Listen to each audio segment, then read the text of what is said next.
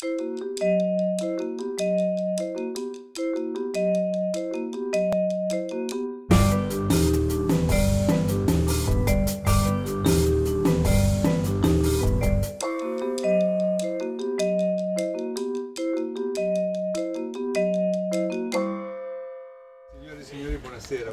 to New York University Italiana zerilli-marimò. It's a great pleasure for me tonight to introduce our speaker, and I thank David Forger, the chair of the Italian department, because this is a department organized by an event organized by the department. But I asked explicitly to David if I could introduce Zygmunt Baran, because I had the fortune of being a student during the first semester in which he taught in the United States at the University of Virginia. And you're in for a treat, even if I have to say that sitting in a room with Zig for a semester with only one other student talking about Dante was a privilege, a pleasure, and that felicità mentale that famous Dante scholar used as a title of his book became concrete, apparent, and delivered on a weekly basis during his Dante seminar. He asked me to be very short, so I'm not going to read the titles of his books. But if I have to pinpoint... I actually don't write books, let's begin with that. I've never written a book in my life, so... Articles that then are put together and collected as books. Of his scholarship would be what we were mentioning yesterday, that his ability or furbizia in finding the blind spot of Dante studies. One would think that everything has already been written about Dante. If you go to the library, you're overwhelmed by the number of books, including very weird books about Dante. There is a whole convegno that Umberto Eco organized, was called the Lato Oscuro, of all the crazy esoteric interpretations of Dante and much more. But there are blind spots. And what Zig has been able to do over the course of his career was to find those out, the sort of unexplored, uncharted, unmapped territory in the field of Dante studies. And that's where he came in, and he was able to shed new light on Dante studies. It's a great pleasure for me to introduce him to you, and I'm sure you will enjoy his talk and will participate in the discussion that will follow. Please welcome Zygmunt.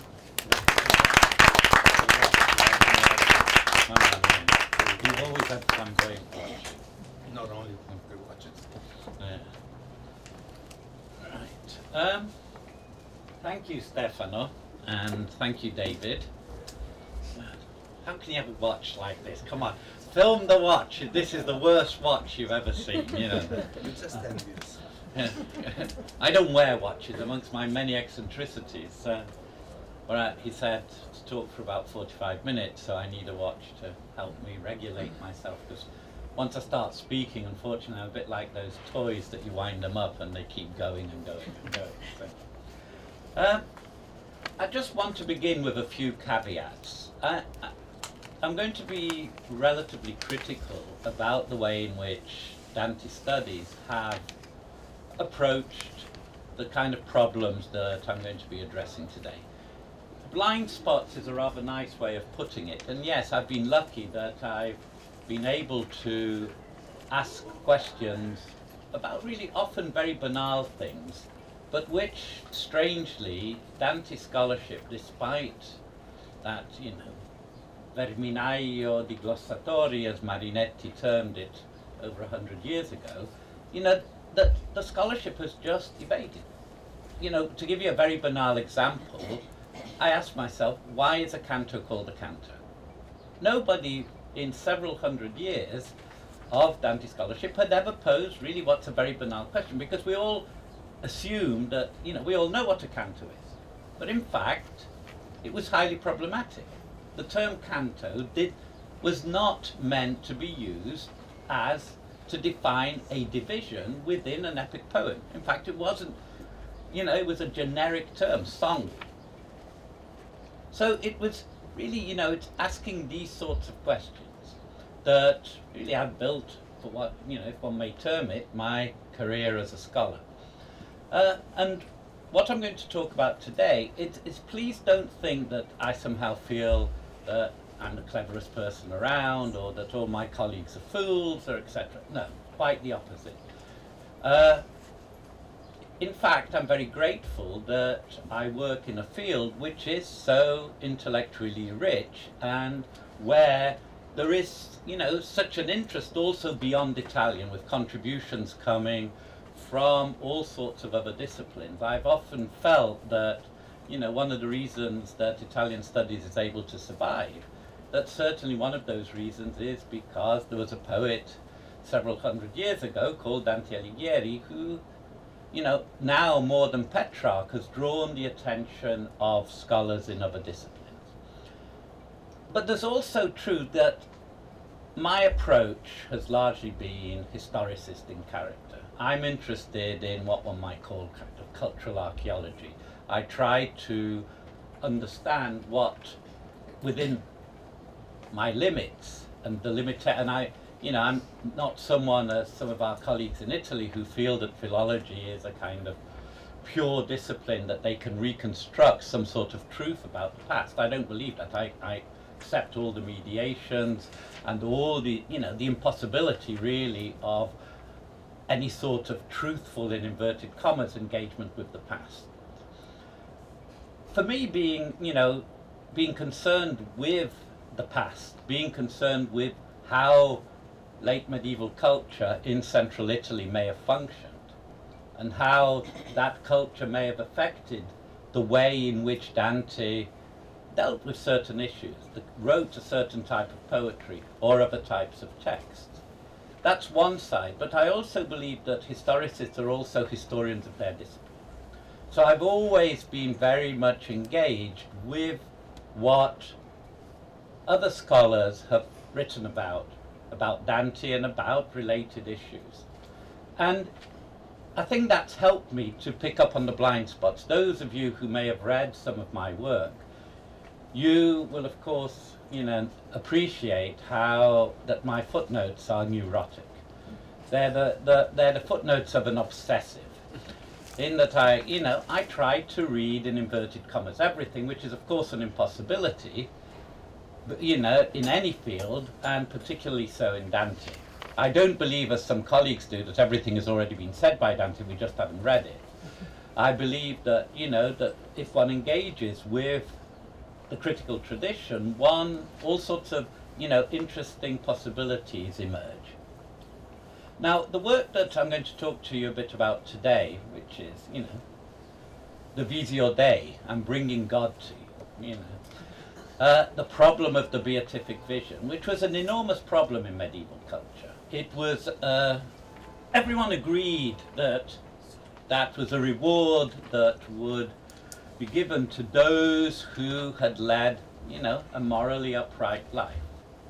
But amongst, you know, both at the highest levels in the universities, amongst, you know, the scholastic theologians, right down into popular culture, and how one can reconstruct popular culture for the Middle Ages is another very interesting set of problems, which I won't really have time to go into today, was what exactly it entailed was hugely problematic. It was a matter of dispute.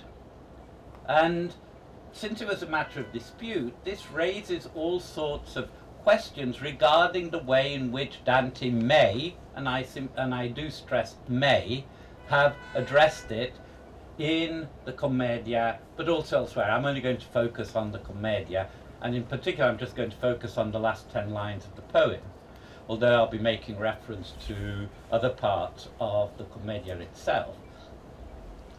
That this particular issue is really part of a much larger project that I've been working on for over 25 years, and it really began from a very banal question, one of those blind spots. I asked myself, I'd been asked to give the lecture that is given in the Ravenna every year to mark the poet's death, and I asked a very simple question: where did Dante go to school? And really all sorts of assumptions had been made about Dante's education, which were really, once one began to sort of probe into that particular set of issues, you discovered that really we know nothing about Dante's education. Partly because we know almost nothing about the schools in Florence at the end of the 13th century. And I suddenly thought, well, this is interesting, isn't it? We make all sorts of hypotheses, make all sorts of assumptions about Dante. You know, until relatively recently, Dante was, to use that French phrase, celui qui a lu tous les livres. What, you know, nel mio piccolo, as they say in Italian, and I mean that quite seriously, is I began to question that. I began to question this idea that Dante was someone who had this extraordinary access to books. And what we've been working on, myself and others, not just my students, but both in the UK and even in Italy now and North America, is really what we need to know and understand. And there are some of you here who, you know, have been, you know, in part involved in the kind of work that I and others have been doing. It's really to ask ourselves, what was the cultural environment like in Florence in the second half of the 13th century, and in particular approximately from 1280 to 1301. And one of the things that has emerged is that really Florence is in relative terms, is an intellectual backwater at this time. All of us think that Florence is this extraordinary intellectual, cultural center, which of course it will become, and we kind of, you know, sort of cast backwards from that image that we all have of this great center that is Renaissance Florence onto the Florence where Dante grew up. Just to give you a very banal example, Arezzo was a more vibrant cultural center at the time, not in part because it had a university, than Florence. And actually, when we start trying to understand how books circulated in Florence, how knowledge circulated in Florence, we really come up with very little, which in itself is interesting, but we also come up that really this is a place, for instance, where classical culture has been largely marginalized. Florence was, from what we understand, was a center for professional education. Most of the secondary level schools were to train people in things like accountancy or the equivalent of accountancy, or preparing people to then go to, let's say, the University of Bologna so that they could become notaries. It was you know, it's a bit like the modern university nowadays there, that we've got this high level of professionalization. There's no evidence at all that Dante, we know Dante learned to read, and I know sometimes the very banal things can be extremely helpful. Dante, of course, learned to read and write, and he learned to read and write Latin at quite a high level. He couldn't have written the epistles that he did, or would have been, or actually had been tasked to write those epistles in the early years of his exile, if it hadn't been recognized that he had a degree of proficiency in Latin. He couldn't have written the De Vulgari Eloquentia at around 1304, 1305 without a high degree of Latin. But where did he learn that Latin? What sort of text? One of my students, Filippo Gianferrari, who's been teaching at Vassar recently and is now about to go to Smith, he has tried to see the extent to which there is evidence of school textbooks in Dante's writing. It's extraordinary that no one before Filippo, who finished his PhD a year ago, actually approached that. The so-called autores minores, the minor authors, who are of course distinct from the major authors, who are the great Latin epic poets, Virgil and Ovid, etc. Most of the evidence now would suggest that Dante, before his exile, had not read Virgil. We can map this in the texts themselves. And that's one way of looking at what Dante may or may not have known, is by actually going to what he wrote at different points in his life, which can allow us to plot. And if any of you are coming to the workshop on the Convivio, tomorrow I'll be talking a little bit about precisely this question of when may Dante have had access to the major authors and to classical culture in general. If you think about Dante before the exile, how many references to classical culture are there in the Rime and in the Vita Nova? If chapter 25, which is a completely eccentric chapter, or chapter whatever it is, 16 in the Gorni numbering, if that chapter didn't exist in the Vita Nova, the overt classical references are barely noticeable. And you have this totally eccentric chapter which seems to come from completely from left field, because there is no preparation in the Vita Nova prior to that, that this is a work that is engaging with classical culture.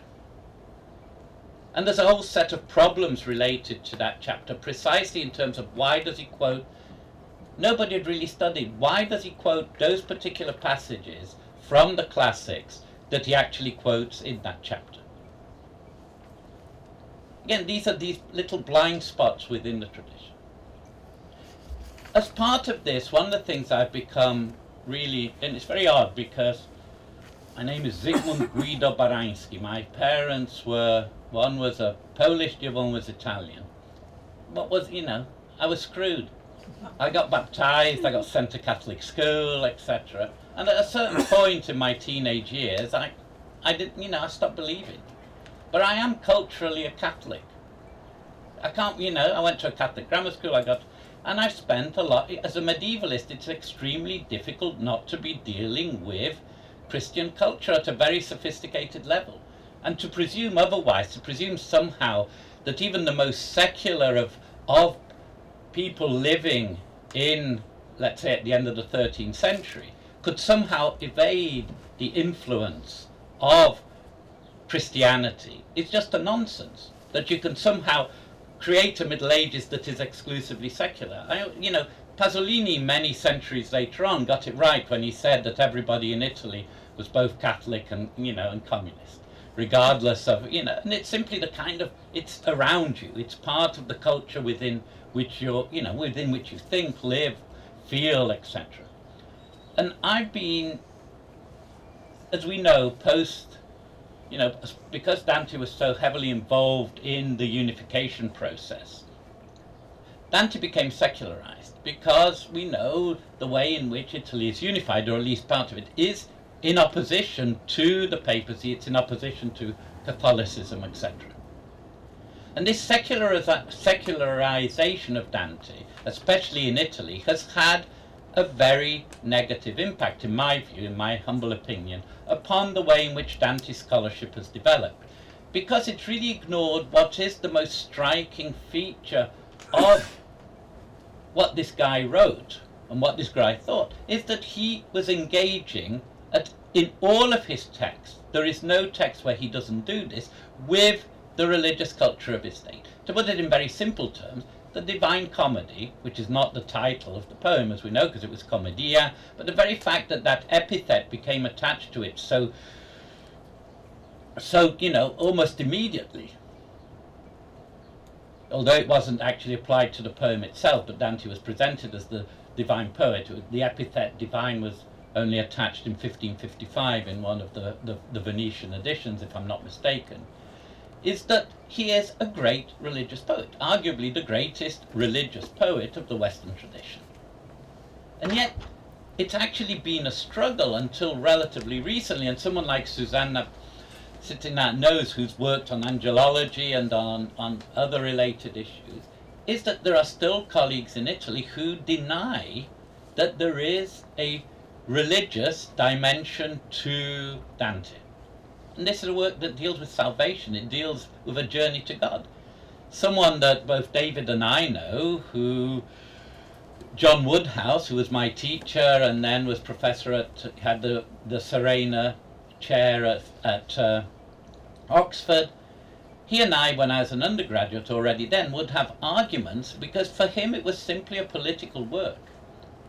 There are colleagues in Italy who may not want to see the Commedia as a political work, but they see it essentially as a text that is exclusively dialoguing with other poets. So they kind of, and yet the most frequent and the richest intertext in the Commedia and in all of Dante's works, is the Bible. You can document that. It's not something to discuss. It's simply a fact. But yet, despite that, there's been this secularization. And what I've tried to do is say, look, it's not an issue. We have to treat Dante, you know, in his own terms and understand the why of this engagement with the religious culture, which also raises the question, where does Dante's religious culture come from? Because there wasn't a single religious culture. There were the tenets of the faith, which most people said, you don't touch those, you accept those, and there is, and I'm a great believer that Dante, however close he may get to what might be termed an orthodoxy, he always stays this line. But he certainly works within what the religious culture allows him to do, the possibilities offered within the fact that this is a culture that is full of debates, it's full of antagonisms.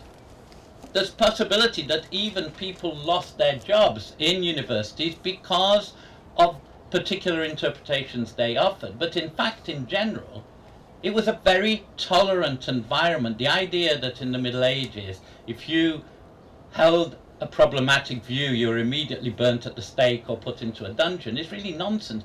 This is not to say that heretics, whatever, you know, heretics in medieval terms meant simply someone who persisted in an unorthodox interpretation of Scripture after she or he, normally he, knew that that was an error. It was a sin of obstinacy, of persisting in holding an erroneous view when you actually had been informed that that view was erroneous.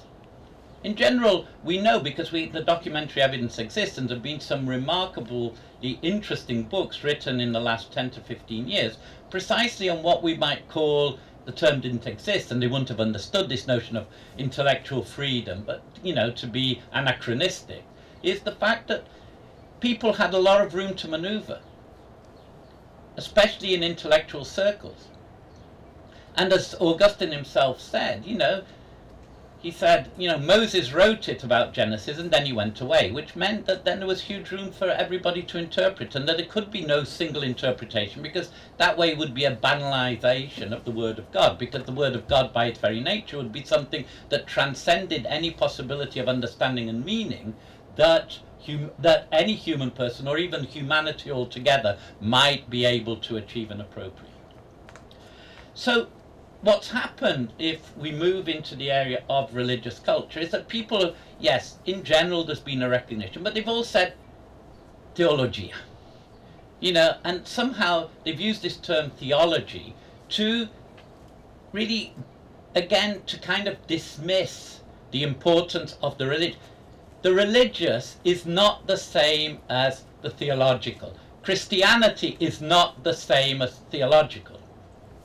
Theology was a battlefield. At the end of the 13th century, there were competing views as to what theology was. There was no one standard view. And again, it's one of those things. Dante never uses the term theology in the Commedia, which is already interesting.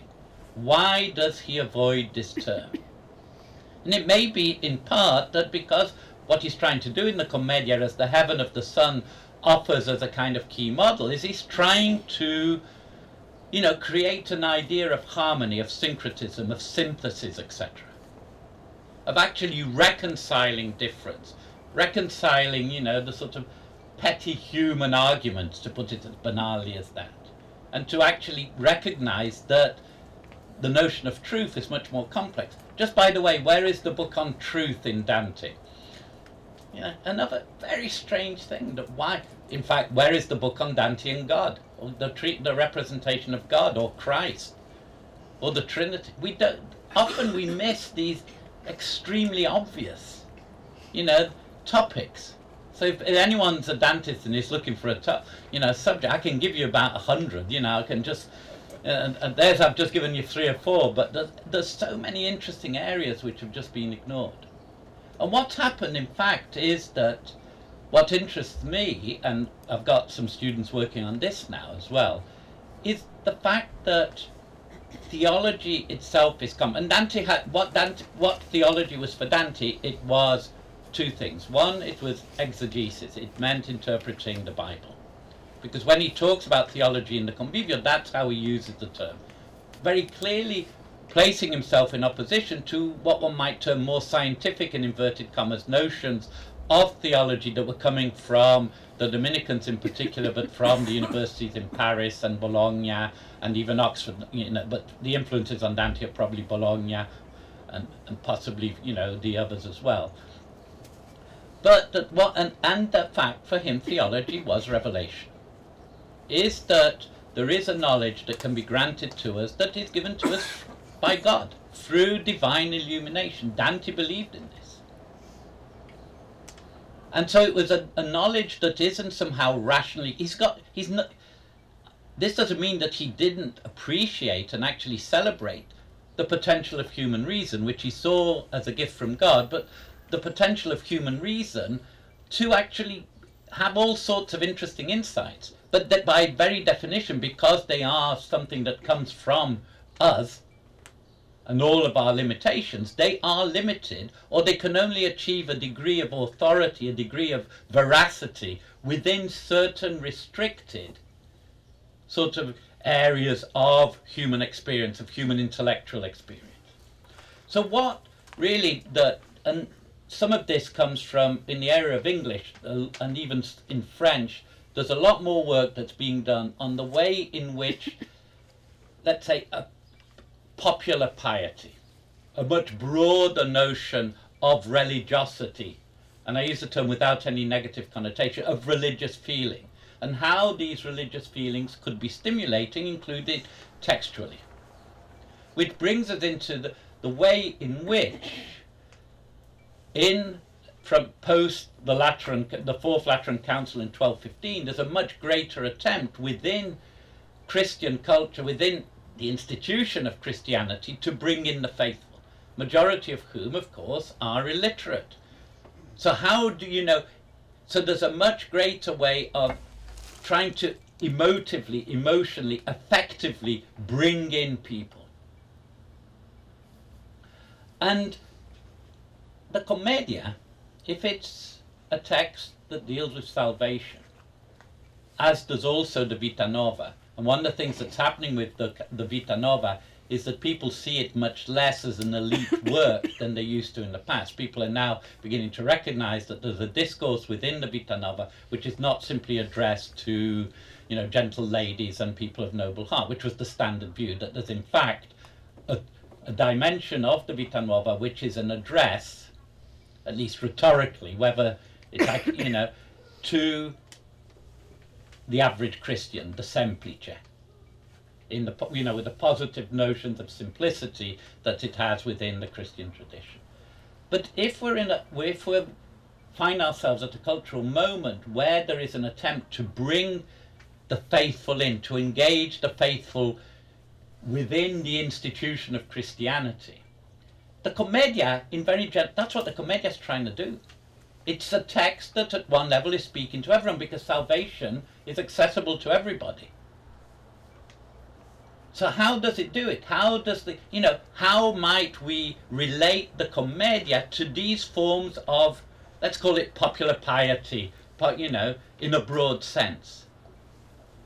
And this again is an area in which there's a huge amount to be done. So for instance, I've got one student who's looking at sort of the penitential tradition, which was one area where precisely the church wanted to attempt to exercise a degree of control of the faithful, and of involving the faithful within certain rituals.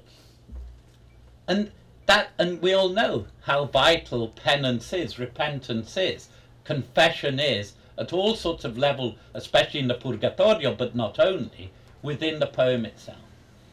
So there's a whole area to be done in there, and I've only got like 20 minutes left, and I haven't even touched the pazienza. Who cares? You've got a nice handout. You can, you know. We may even talk about that, you know, but it's a bit like, you never know with me what you're going to get, you know, unfortunately. And the older I get, the more eccentric I get it, and I apologize for that, you know. So let's talk a little bit about the beatific vision. The beatific vision, as I mentioned, was a major problem at the time. It was an issue of considerable debate. And why? Those of you who know your Bible, or who've read up in preparation for this talk of mine, you know, about sort of medieval ideas on the beatific vision, don't worry about it, you know. It may be Dante trying to get through, saying, you know, ma che cazzate stai dicendo? Is that in the New and the Old Testament, there's a contradiction. There are statements which say very explicitly the beatific vision is possible, and there are other statements that say precisely the opposite. It is not possible to see and know God. So you've already got a major problem there, just for how you're going to reconcile. And of course, those of you who may work on scriptural hermeneutics, etc., know that a lot of effort by extremely bright people, Augustine is the, you know, a great case in point, worked extremely hard in order to attempt to offer persuasive explanations for these contradictions that exist in the Bible. But there's also other issues, and this is where Dante scholarship has been, to a certain extent, remiss.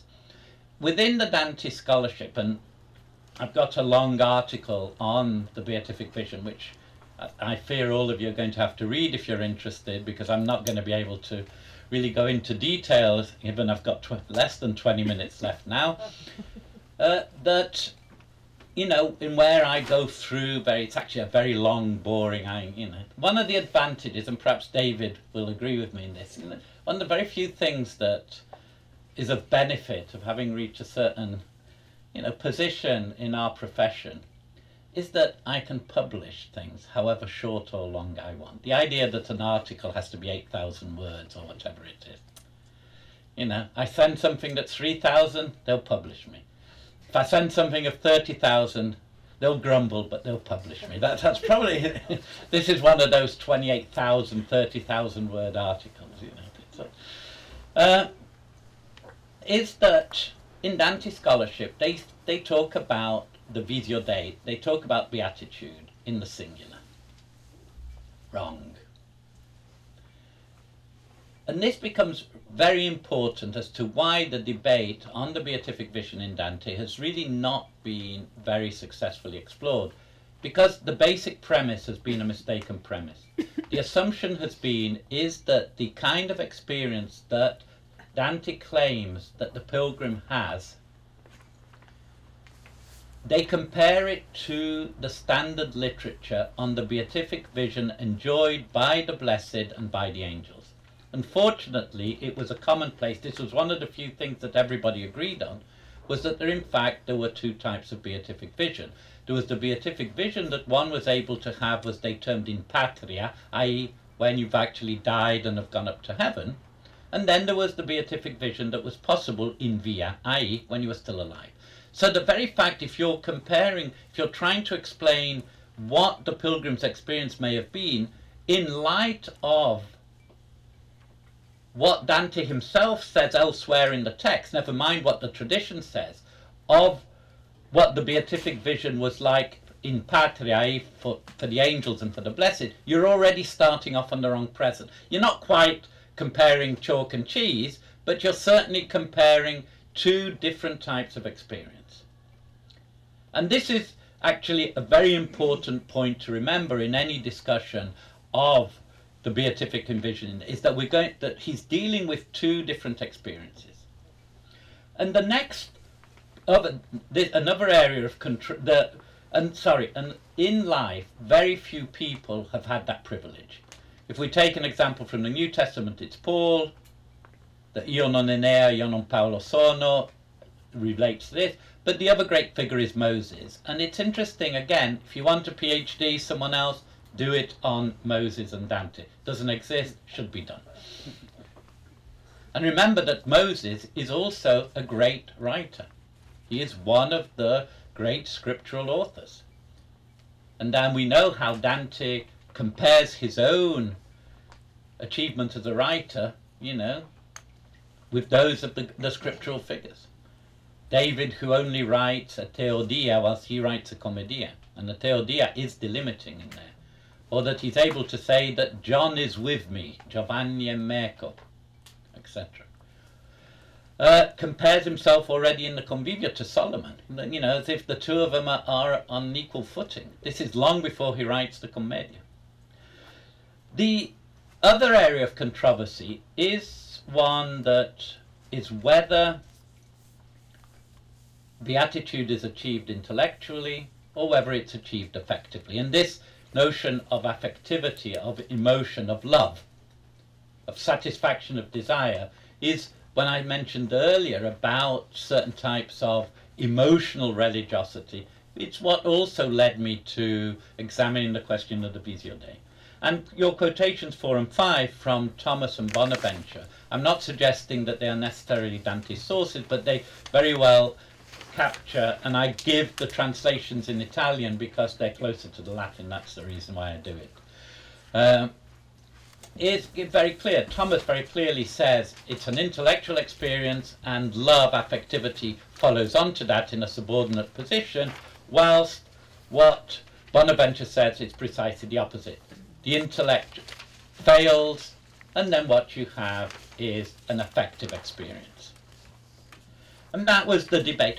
To be fair to both of them, and Thomas is even clear on this, he's trying to move to a reconciliation. He's trying, you know, it's very easy, and scholarship has tended to do this, not just within Dante studies, but also within historians of ideas, etc., is to make the opposition too stark. Bonaventure versus Thomas, because we kind of like these sort of things, you know, intellective versus affective. It's a lot more complex and subtle, and the idea that somehow beatitude can only be love and doesn't somehow involve our intellectual capacities, or the other way around, you can immediately appreciate why that might be, you know, even theologically problematic, and I use theological in a technical sense. That what we, you know, that what we have here, therefore, is a minefield. So Dante is a poem that writes, it's a poem that offers an account of someone's journey to God, which culminates in union with God. What's he going to choose, Dante? How's he going to resolve the contradictions that exist within the culture? How's he going to deal, you know, if he chooses A, then he's going to, you know, let's put it bluntly, he's going to piss off the people who believe B. If he chooses B, it's going to be the same thing. It's also going to, if he could compromise the whole way in which his poem is read. And so he's facing a major problem. And it's a major problem that I won't be able to explain unless perhaps during the question and answer, if people ask me the right question, I might be able in a couple of minutes, since I've now got 6 minutes left, you know, to explain how this functions, what Dante tries to do. There's also, you know, a whole series of connected problems. What is it that the pilgrim actually sees?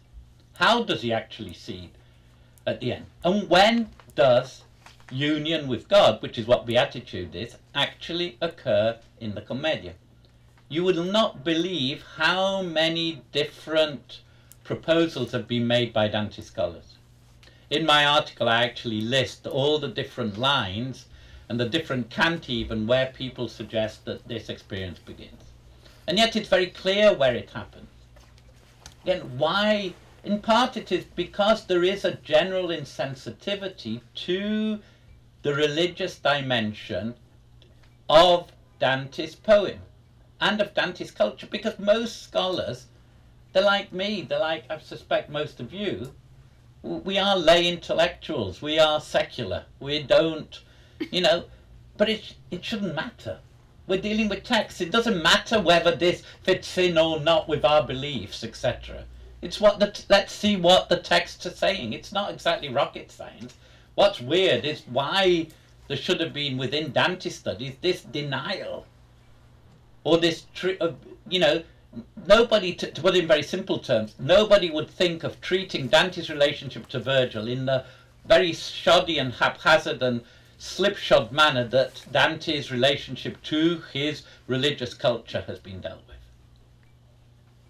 And that really no one sees a problem that we can't pin down, and yet in many ways it's very straightforward, you know, where it actually begins and ends. Dante is very, very careful. He uses this key verb in canto, I think it's canto 33 of Paradiso, appropinquare, to approach.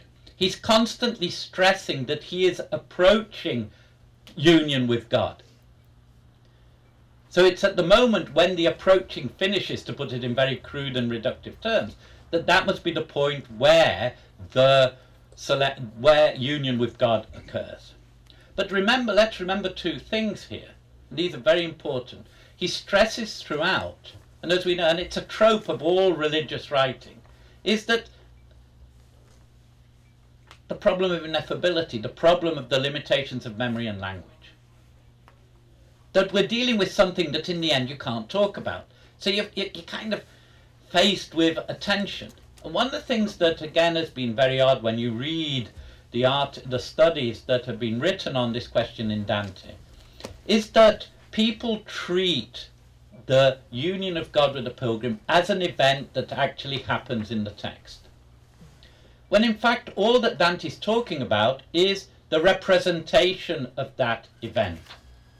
Because in any way, if you think in the way in which people thought, that it's something that you cannot talk about, you cannot remember, that what you're going to be dealing with is some sort of representation, some sort of vestigium, trace of that event, of a sign which by its very nature is not that event. And in fact things become a bit easier in trying to deal with the closing lines of the poem if we think of them as representation rather than as an actual realistic, in inverted commas, to put it very banally and crudely, account of that event. He's really dealing with different discourses around the question of the visio Dei rather than with trying to give us an account of that event itself as experience, because it's an event he can't remember. And in the last few minutes that I have, and there's a lot more to say, if we look quickly and look at quotation 6, which are the last 10 lines, which in the end scholars tend to say this is where Dante, you know, the union happens, even though they actually very often will have it starting much earlier. You know, there's a confusion there between the arrival in the Empyrean and actual union with God. The two are not the same. And that what we have in these last 10 lines are the last moments of the approach. So the first 3 lines, tal era io a quella vista nova, veder voleva come si convenne, l'imago al ciel che come vi s'indova, that is the third of the 3 theophanies. So he sees the volume of the universe, the whole complexity of creation and the interrelationship. He then has an insight into the Trinity. And both those two experiences, within the theological literature of the time, certainly the first one was something that it was perceived one could arrive thanks to human reason. There were also those, as some of you may know, that believed, and Thomas is pushing in that direction, that one could understand the Trinity rationally. What you cannot understand rationally is the incarnation, which is what lines 136 to 138 deal with. And Dante says, ma non eran da ciò le proprie penne. That he couldn't understand it. He couldn't do it thanks to his own feathers. Now, it's interesting the metaphorical language that he's using here. It's clear that what he's trying to do by using this strange metaphor of incapable feathers is that he's trying to distance himself from the technical language of the scholastics. He's not saying there is a failure of the intellect here. That even Bonaventure in that quotation that I gave you earlier, you know, very clearly states. He says there's a failure of the intellect, and everybody would nod. You cannot understand, according to medieval theological and I believe contemporary theological thought, the incarnation rationally. And he said, non c'è, se non che la mia mente fu percossa da un fulgore in che sua voglia venne. This is the moment when something else has happened. He is struck by this fulgore, in which his desire, voglia, is satisfied. Now, so that's the moment of being overwhelmed by the divine. This is the moment when divine union occurs. So what would you expect to happen next would be, if we were telling an ordinary tale, just think of it as an ordinary novel, not an account of something that is fundamentally impossible to recount, for the reasons that I briefly adumbrated a moment ago, you would expect now to get a description of what union with God is actually like. And then you get this really weird line. All'alta fantasia qui manco possa. This is nonsense what he comes out with here.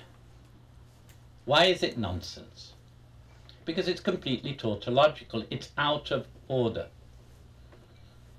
It's irrational, it's illogical, because he says, and at this point, and that qui,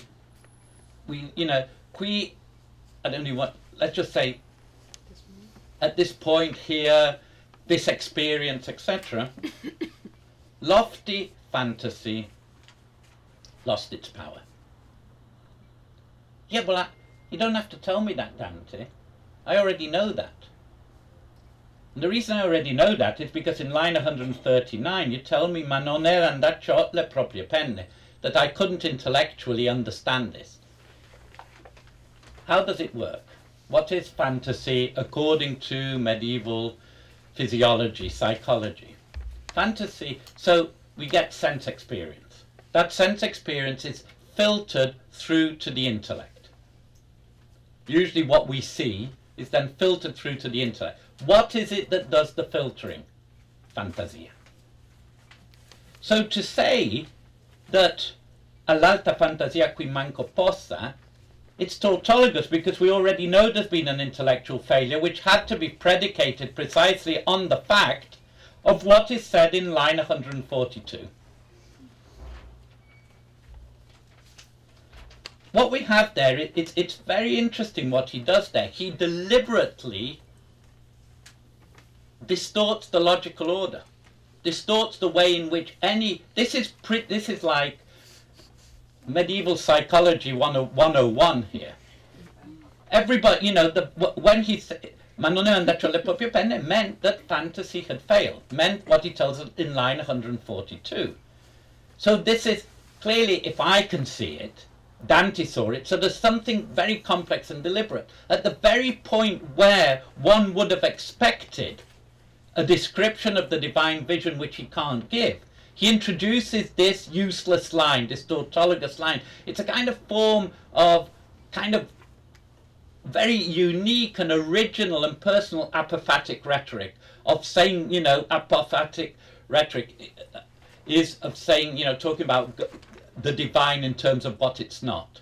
This, he's offering a kind of sign, a completely inadequate, useless sign of that which he cannot talk about, because it is impossible to talk about. But he recognizes that this is where, if one could have talked about it in terms of the kind of narrating that he's done throughout the poem, one would have had here a description of union with God. But he can't do it. And then what are the last three lines about? The last three lines they deal with the if not of the union with God, but of the effect of the union with God on him, and the means by which it was achieved. The union was achieved. So this union was a union that was achieved through love, l'amor che muove il sole e l'alte stelle, ma già volgeva il mio visio e il velle. And it was that what you've got at this point is that desire and will are in perfect harmony. Love has been the means by which union has been achieved, and this has meant a unification of desire, because our aspiration towards God is a desire which can only be satisfied in God. So what would seem to happen here is that Dante is very clearly suggesting that his experience in via was an affective one. There is no reference to intellect. There is no technical language that belongs to the other tradition. But, and now I'm going to have to finish, is that really actually all he's talking about there is a corrupted memory of an experience in via. This is not the whole theory of beatitude. The whole theory of beatitude, the one that relates those in patria in particular, is much more complex.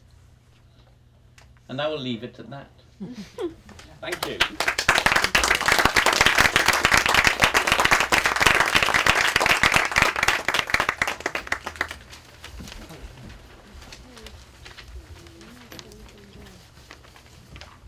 It was very nice to have that fresh air because also, you know, mi rinfrescava le idee. You know.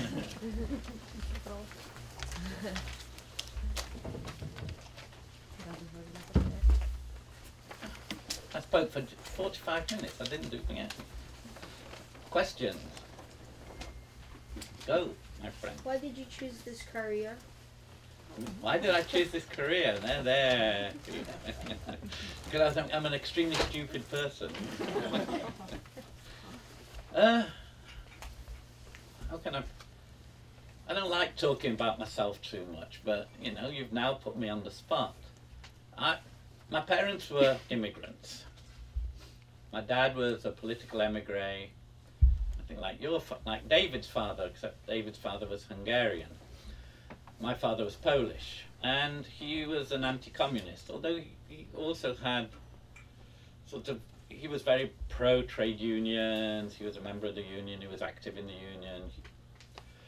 And he was also, he'd come from a very different background in Poland, but married into a working class, very pro-communist family in Italy, my mum's family, and my grandfather was someone who actively resisted the fascists during the 20 years of fascism and ended up dying because he was tortured and ended up in prison. And the kids, his children, my mum and my uncles, they were all punished by being thrown out of school at the age of 9. They weren't allowed an education. It was part of the punishment. Both my parents, though, even though I come from kind of working class background, immigrant working class background, they liked books, so there were books around the house. And, you know, in another life, you know, they were both smart people, my parents. And they had, amongst other books, they had everything. He must have been the only, I suspect, Polish anti-communist who had the, what were they called? The Progress Press, Progress Publishers, Marx, Lenin, Engels at home. So I read, you know, that, but I also read the Divine Comedy when I was about 14, 15. You know, I was, you know, the bright kid on the estate sort of thing, you know. So I would read. I'd also go out and do things that we did, you know, play football and the other. But I would read, and I was lucky enough, there were selective schools at the time. We went, me and my brothers, we went to very good schools, which were full of working class, mostly Irish, some Polish, some other nationality kids in Manchester in the UK. And I read the Divine Comedy, and I thought, shit, I haven't understood a word of this, but it's effing brilliant. And I kind of thought, well, it might not, I could do a lot worse in life than study this stuff. Now, would I recommend being an academic to anyone today? The answer is no, I don't. You know, I've had a lot of, I would not do this career again. None of you know this, but right in the very far corner, now, right, everybody look at her in the far corner. She who is covering her face is my daughter, or our daughter, I should say, because there's a mother involved as well. Our daughter, just by pure chance, is here on holiday with her partner in New York, and she's very kind and came here. And I must say I was extremely grateful when Anna, at the end of her degree in Oxford in classics, decided to do something else and not be a... Both Maggie and I breathed a sigh of relief, because it's, you know, doing this job, people, it's remarkable how many of you want to study, want to learn, and it's great, it's brilliant. But there's, what sort of future? There were 8 jobs in the United States, tenure track positions in Italian for the whole of North America. There were 2 others that wanted French and Italian. There are programs that are producing 10 PhDs a year. Never mind, you know, it's a system in crisis. And this is a great tragedy, because these things are interesting, they're fascinating. I feel very privileged. But David and I also, we were the lucky ones about it, because there weren't a lot of jobs when those of us who were in around our mid-60s, there were very few of us who got jobs. Then there was an expansion. Unfortunately, it's hard to see how there's going to be an expansion in the humanities, and in particular in modern languages. And that's the truth. And I'm sorry to have to say that, and I consider it to be a major failure on my part that I wasn't able to better look after my subject and therefore make it something where you can feel that there is a future for people of your age and slightly older. So, you know. I'm not going to invite you back now. You're putting off our drive. We spend our time telling them there's hope, you know. Yeah, but there isn't. Yeah. But people still do it, which is great. But you have to accept that it could be a wonderful 5, 6, 7 years of your life, but then you may end up having to do something else. Yeah. Yes? You were saying that there was a lot of controversy and debate about Christian doctrine or religious culture, that it wasn't all cut and dried, and it was a very dynamic and lively, and people weren't put in the dungeon if they didn't agree. And then you also said that the beatific vision itself is different ways of understanding what it is. Yeah. So I was wondering, given that point you made, would the same apply to what he says about hell? Yes. Yes, and that's a very good question. There were competing views of what the afterlife was like. Dante's representation of hell in the first canticle is a strange amalgam of Christian and classical sources, of learned and popular, within this very loose term notion of popular that I've been using. And so there was huge flexibility, that basically what there was a recognition of, that there was a place of punishment, that if you didn't repent and therefore continue to offend God by your sinfulness, is that you would be punished. One of the things that we should remember is that the doctrine of hell is only established after several centuries. It's not part of the early church. And the whole notion of there's very little within the Bible, both the Old and the New Testament, about the nature of the afterlife. And that's why it's been people have been so fascinated, and it's been such a creative area of Western culture, precisely because there's huge room to maneuver. Dante's representation of purgatory is hugely original. He actually transforms the geography of the world by locating purgatory on Mount Purgatory in the southern hemisphere on an island and associating it with Eden. It's very, there was a huge amount of, there's general notions around which there's agreement. Yes, there is the beatific vision. Or yes, there is hell. But then, as, the phrase that Augustine used, Moses wrote it and then he went away, which meant now it's up to us to fill in the spaces, was a standard view. There was a huge amount of, give and take's the wrong term, but there was a huge amount of room to maneuver for debate to go on. And as long as you didn't challenge the tenets of the faith, which is essentially the Nicene Creed, there aren't that many, It's what we were taught in catechism, and if we didn't learn it right, you know, this is where charity came in. Sister Lawrence would come along and would smack you. This is a primary school, would smack you with a ruler, but not it's one thing getting whacked with a ruler like this on your hand. Sister Lawrence would get your hand on it and then would give the sharp edge and whack you. Woman was a sadist, you know. But you learned. No, you didn't. What? I'll tell you a story. I have a brother who's a year and a half younger than me. He's called Marek. Marek or Mark. The Marek is Polish. But everybody, for reasons that nobody knows, what do they call him, Anna? Bolek or Bol. And Bol was always a rebel from when he was young. And one day he'd had enough of Sister Lawrence. So as she was going up the stairs, he trod on the back of her gown and it tore. That was the revenge for the whole school. It was round the school within matter of minutes. And so my father got called in, as he regularly did, on account of my brother, you know. Because probably the week before he'd beaten people up using a dustbin lid, and this was a 9-year-old, you know. Probably because some kids were bullying me, so he would come in and sort of, yeah. So.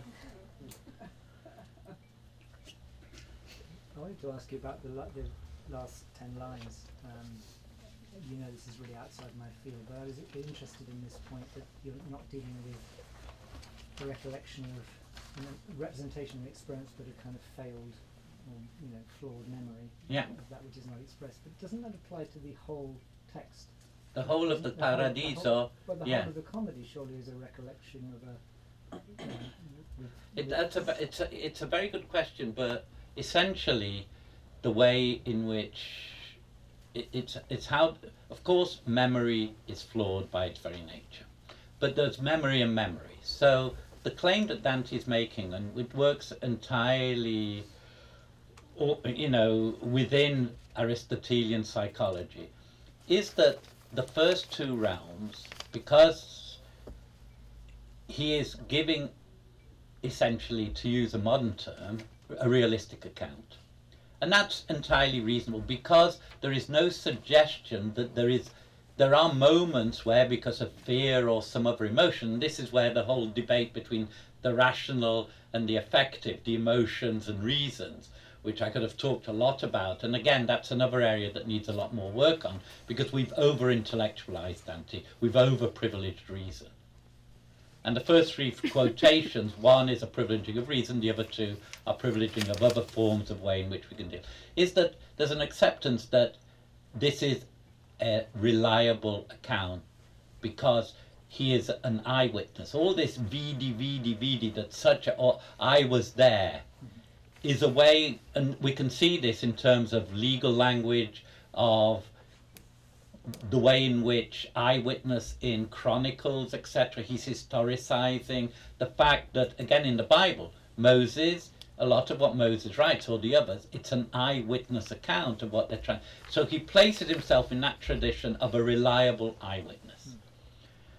When it comes to paradise, because that's the point at which the Paradiso, the third canticle, again there, he only really is directly involved with the divine in the last 3 or 4 canti, when he arrives in the Empyrean, because when he travels up through, that's not paradise, it's a symbolic representation of paradise. When he's in the heaven of the moon, that isn't paradise, that's simply a symbolic representation of where those souls actually find themselves in the Empyrean.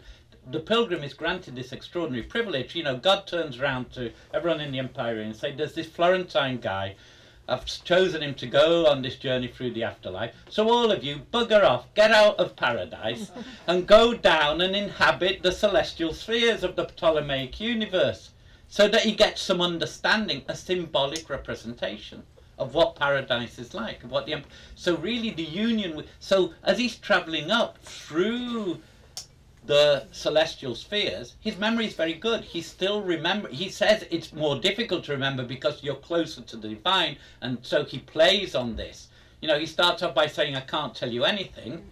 This, he says it right at the beginning in the opening canto, but then he feels it's the longest of the canticles. He goes into more complexity than anywhere else, because precisely that. His encounter with the divine, for most of Paradiso, is a mediated one. It's the same one that we still have here on earth, according to Christian belief, whether it's the universe, which for them was a book that could be interpreted, or reading the Bible. We have this mediated, you know, relationship with God through traces, through signs. So that continues. He uses that trope.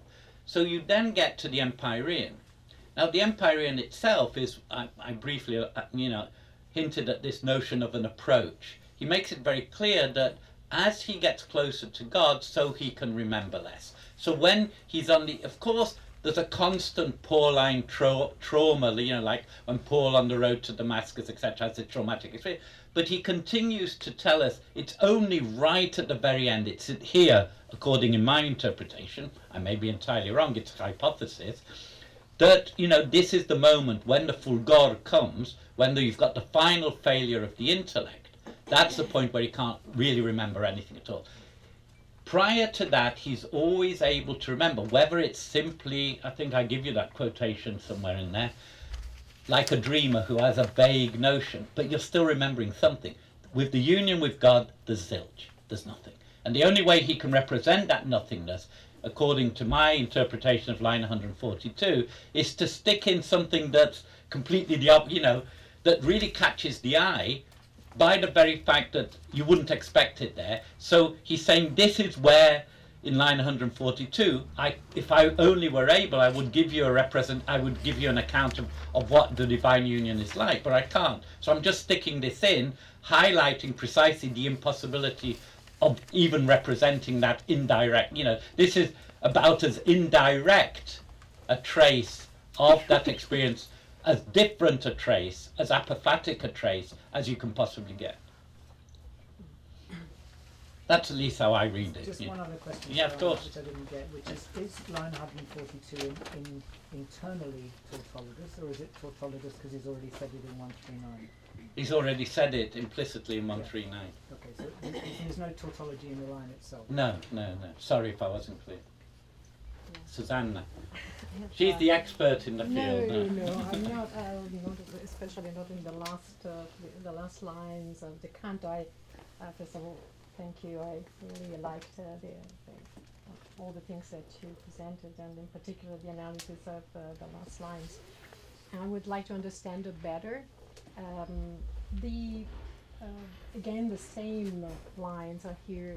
The fantasia you mentioned before had a particular role in the intellectual, and then therefore the memory, because it would create an image. The image would be the thing upon which the intellect would work. The intellect would have to withdraw and therefore form a memory. So in that sense, might it be that is a different kind of failure, because this one is to visualize intellectually, to retain the image through the work of fantasy, while the veder voleva come si convenne, this is a moment immediately after he has actually seen the circle with the image. That has already, that vision, the second vision of the incarnation has already occurred. Yeah. This is a second moment in which he wants to know why.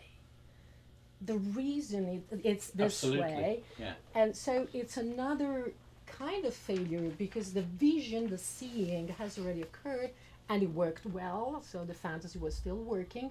What is not working here is his capacity to give an explanation of the reason. He wants so to in understand that sense, how, the pin and the fantasia might be different. But my question, and therefore may not be so tautological, but my real question for you is another one, because in my understanding, the beatific vision or the union with God, I always associated with an experience that would be static in a way, right? God does not move. That is perfect, so he cannot do it. But here is all about volgere. The very moment when he, the last residual of intellectual capacity, this fantasy, it disappears, and the only thing that remains is this union, apophatic, according to him. But immediately after, this is not it could stop there, right? Then we would imagine this union as the perfection and the immobility of somewhere. While Dante is turning volge. How do you explain that? What is your take on that? Now, let me deal with the first element. He's trying to understand how the incarnation is possible, the union of the human and the divine. And that's where his intellect fails. And that's when the full God comes in. So to me, there cannot be anything after that. Once the full God's come, that's it. Issues to do with the working of fantasy, etc., are something that has already happened, you know. So that would be my answer. To deal with the other issue is a much more complex one, because it's to do with the way in which Dante actually talks about both this is lines 140 and 141, which is the moment of when he says this is when the union happens, when the full God strikes, and then he talks about, as I said, its effect and the means through which it happened. Now, when it comes, one of the things that, if I'd have had time, that I would have talked about is how Dante avoids, in general, the technical language of whether it's the affectivity people, the people, or the people who place the emphasis on the intellect. There's a whole technical language, of which perhaps the most famous term is raptus. Dante doesn't ever use the term. The only time he uses a verb from it is in order to talk about the effect of the Song of Some of the Blessed lower down on him. So if he's avoiding this technical language, it's there for a reason. He's saying, you know, in a sense that what he's trying to suggest is precisely that you can't really talk about these things. That if you kind of give a cultural currency to a certain technical language, you're kind of suggesting that this is what the experience is actually like. What he's saying is no, you know, this is something that we ultimately cannot talk about, and we need to be aware of the limits of all language, even the most technical and most rigorous, in inverted commas, scientific language is itself a failure, is itself, if you want, a distraction, a distortion, even something that is, in inverted commas, dishonest, because it's not the real event. It's at most a vestige, as he says, a trace. And we're dealing with traces here, which are being communicated through other traces, namely words. And there's a whole game that's going on, a very serious game, but of the intellectual. So he's saying, this is what I remember. This is how I'm putting into work. Because my view, to put it in very crude and banal terms, is as valid as anyone else's. And it's like, where's he avoids the technical language whilst alluding to the ideas behind that technical language, which essentially all involve the role of the intellect and of affectivity, of love, in the process of union. And what he does, so if we look at lines 140, 141, which describe the moment when, in my interpretation, union happens, if you go and look at the work of all the glaciators, starting with the Trecento commentators, right up to people right to this day, including my own article, there are nobody has established any borrowings, any intertext for those lines. They're completely Dante's own. There may be a vague echo of a work which you almost certainly didn't know, which is Gregory the Great's commentary on Ezekiel. There may be a slight, but there isn't. This is him saying, these are my words. This is what I feel, or what I can defectively remember. This is what it was, that moment was like. And that's fascinating. In an author that is as elusive, as intertextually referential as Dante, to have two whole lines where we can't connect it to the cultural discourse is remarkable. Now then, when we look at the last three lines, which are highly ambiguous, so Dante is the whole of these 10 lines, I could have done a whole, I could have spoken all the time about their ambivalences and ambiguities and how that functions and how this relates.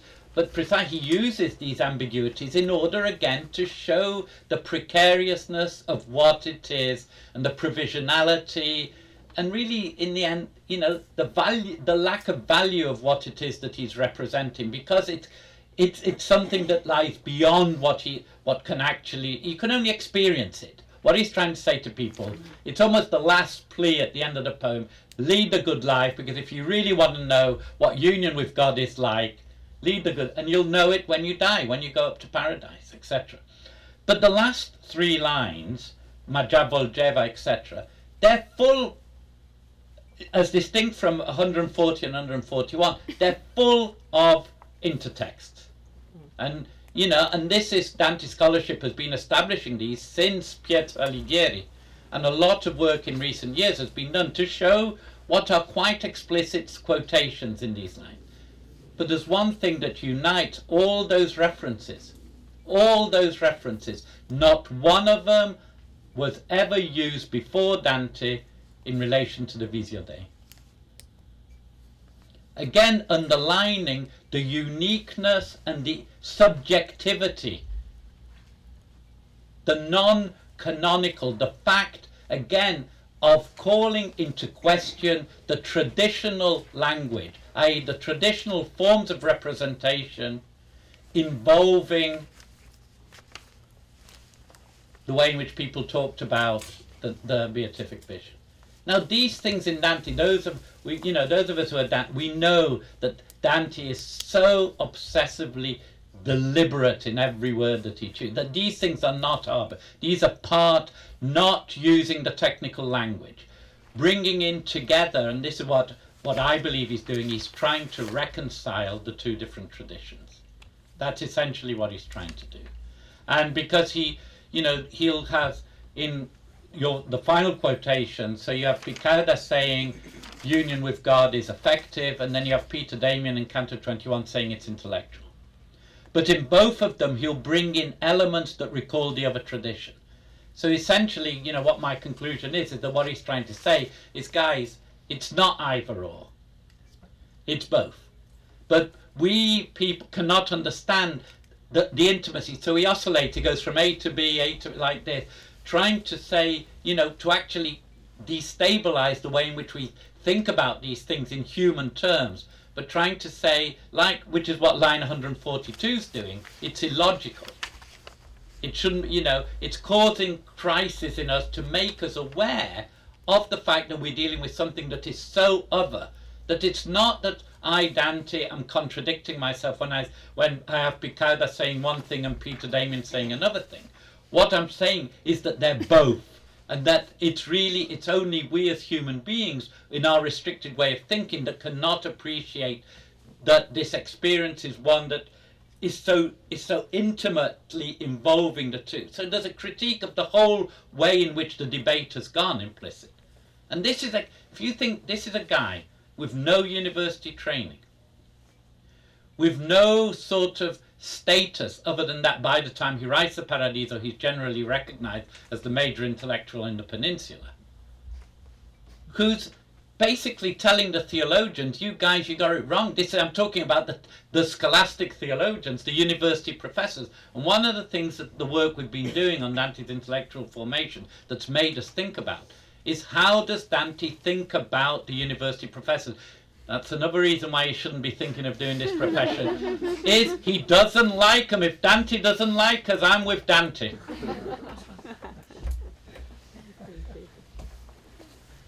Thank you for the talk and for this wonderful moment of depression about my future career.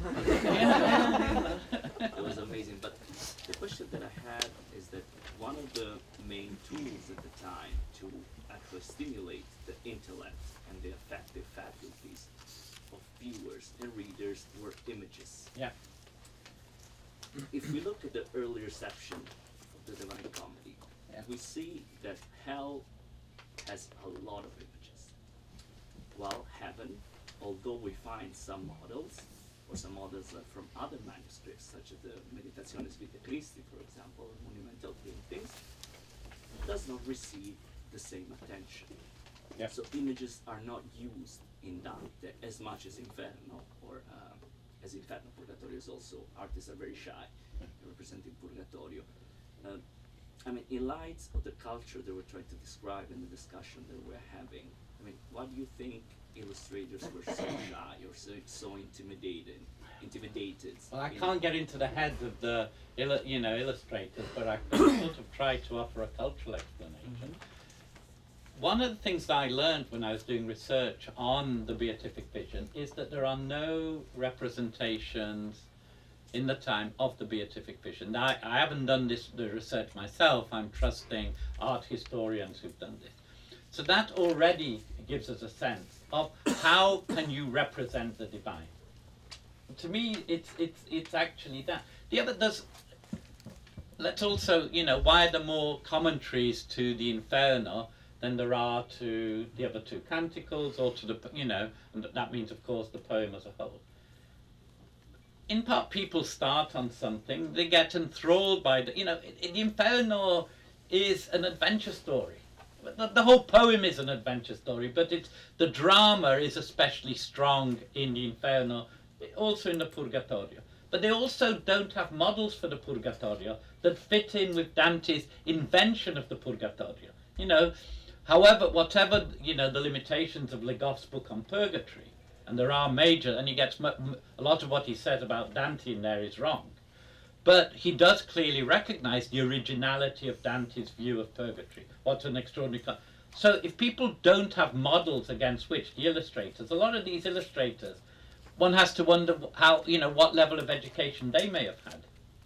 And therefore they may have been... So representations of hell are everywhere. Just think of the baptistry in Florence, etc. So they've got a visual memory, they've got a visual culture.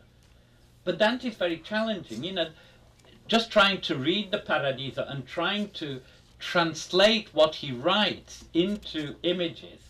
A lot of the time, even I've read, some of these passages hundreds of times, I still have to go back and check the various notes to try to understand what is the guy actually saying. So it may be a very pragmatic, pathetic answer, but sometimes, pragmatism is not the worst thing in the world. What's interesting is that in the early canon, we have somebody that attempted. So it's not that we don't have it. Like Egypt, no, of course not. 943, somebody tried to find some models or some images that would suit.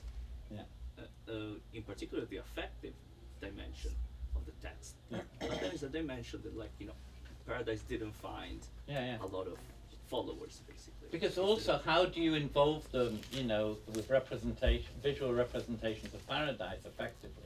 It's easy. You get the passion, you can really do with it. One of the interesting things is that given the importance of the passion within effective literature, why is Dante so reluctant to describe the passion?